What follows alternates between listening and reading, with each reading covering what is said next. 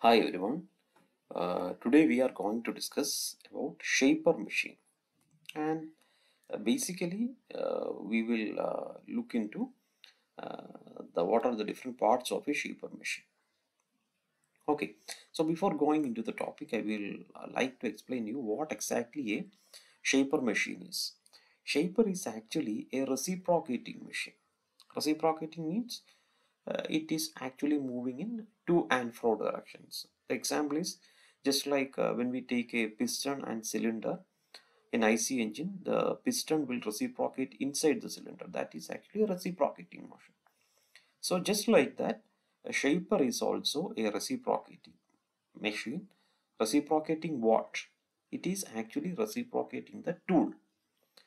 The tool needs to be tool needs to do its job, right? So that job is done with the help of reciprocating action. That is why shaper is called a reciprocating machine. And the other machine which comes into category of shaper is planing and slotting machines. These are all reciprocating machines. So as I mentioned, uh, shaping, planing and slotting are all reciprocating machines. So why we are using shaper?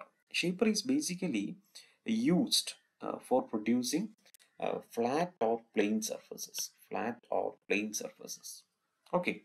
Or it can be used for producing slots or grooves. This flat or plane surfaces means, suppose if I am just taking a block, rectangular block, the surface, say if I am just taking a rectangular block, and the surface of this particular block needs to be machined. I can use shaper for that.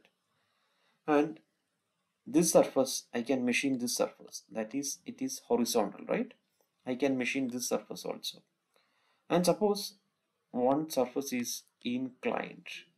I can machine this particular surface also. That is this inclined surface also.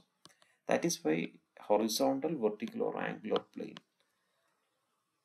So basically shaper is used to machine the surface. And it can also produce slots, grooves or keyways, and it can also make contour means its curve, right? So it can produce contour, concave or convex surfaces. So these are the basic why this particular machine is developed, basic use of shape.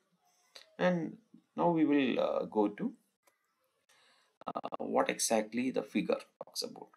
And when a question comes, you need to explain with the help of a neat sketch, explain the different parts of a shaper machine. So definitely you have to make a sketch, right? So this is a schematic of a shaper machine, and here you can see this is the workpiece. Which one? This one. And this workpiece is actually given an L shaped. That means you have, suppose you have to remove this particular part, this one, this particular part. And first you need to fix the workpiece. Suppose if this is the workpiece and you cannot hold this workpiece in air, right? So for that you have to fix the workpiece inside something, and that is called vise. This is the workpiece, this is the workpiece, and this is the vise. This one is the workpiece, and this is the vise. So then workpiece is fixed inside the vise. Then the next arrangement, what you need to do, the entire setup, that is the workpiece and vise, needs to be rested on a table. So this is the table, and here you can see the table is having horizontal lines made across, right? These are called cross rails. So the shaper table is always having cross rails. So this particular vise and the workpiece is rested on the table. Next thing, immediately we have made the arrangement, we have taken the table, but we need to move the workpiece up and down depending upon the depth of cut needed.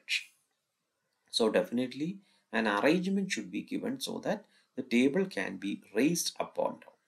So for that, the table is fixed between these particular parts. This one and this is the arrangement.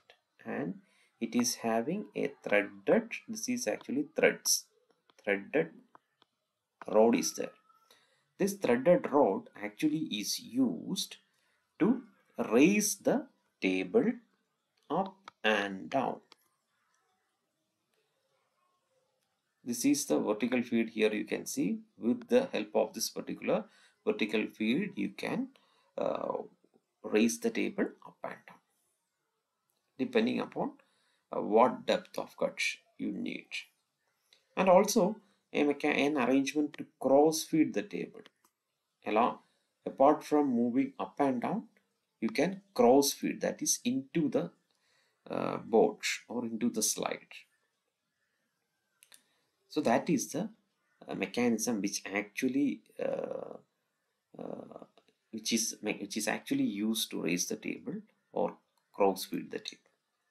And again I will explain. First you need to draw the workpiece, and this workpiece needs to be fitted inside a vise like this, and after that the entire setup needs to be mounted on a table, and the table needs to be moved up and down or cross feed. For that the table is fitted inside a particular arrangement with a threaded rod. Okay, that part is over. So we have made everything for the workpiece. Then definitely the next job is you need to bring a tool so that the tool can do its machining operation on the surface of the workpiece. So in the beginning I have mentioned shaper is always a reciprocating machine. That is the tool, this is the tool. Here you can see the tool. Tool needs to be reciprocated. Reciprocated means here the direction of reciprocation is in this direction. So tool needs to be reciprocated. So definitely an arrangement should be given. So for the reciprocating motion of the tool, the remaining arrangement is made. We will look into each and every part. So the next thing, so for the time being, we have seen what is actually tool. This one is the tool. And the tool is actually fitted on, needs to be fitted on something, right? So for that, just like lathe, here also a tool post is there. Here you can see tool post. This tool post is used to hold the tool tightly so that when you do the machining operation, there won't be any deflection of the tool. And so tool and tool post arrangement is made. Then after that, this tool post needs to be fitted onto inside something, right? So tool post is used to hold the tool, and after that you need to hold the tool post also, right? So for the to hold the tool post, you can see a clapper box, and clapper box is this one, and inside the clapper box this particular rod will go, and this will actually hold the tool post, and clapper box will be having some threaded arrangement inside, so that this will actually, this particular rod will extend into this particular clapper box so that it can tightly hold the tool post, which in turn holds the tool. So we have made the arrangement for the tool. Tool is actually fitted onto the tool post, and tool post is fitted onto the clapper box.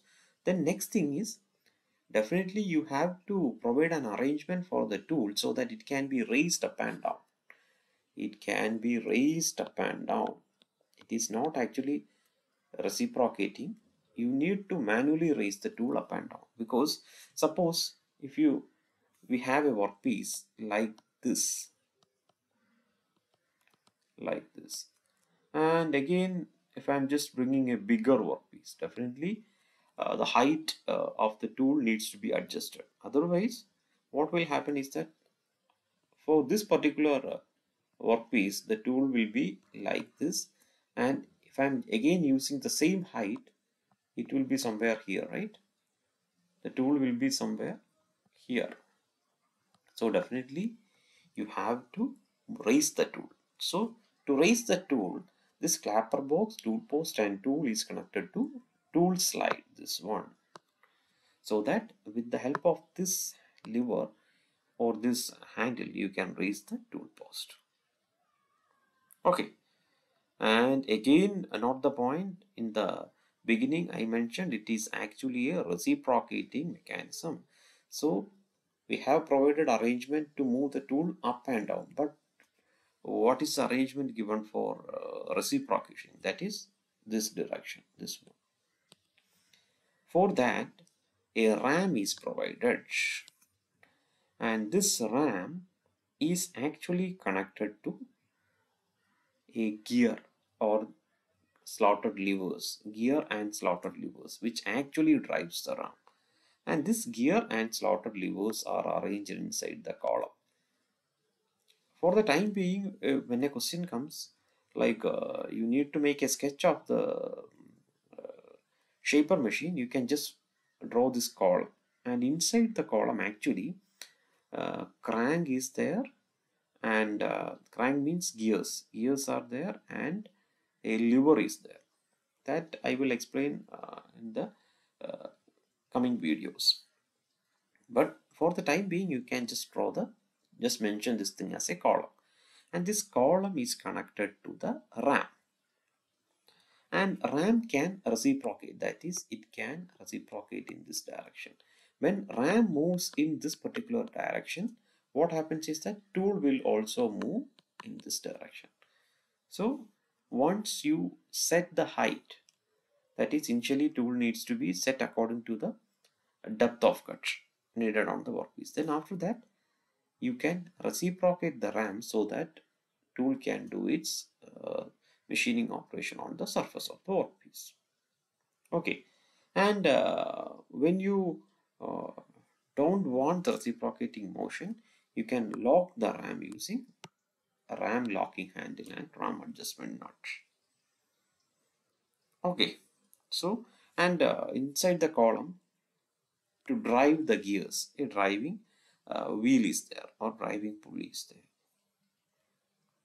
So this is the basic parts, and the entire thing is actually mounted on a base. So this is the schematic of a shaper, and when a question comes, you need to draw the figure and explain each and every part. In the next video, we will discuss about the crank and slotted lever mechanism of a shaper. Okay, thank you.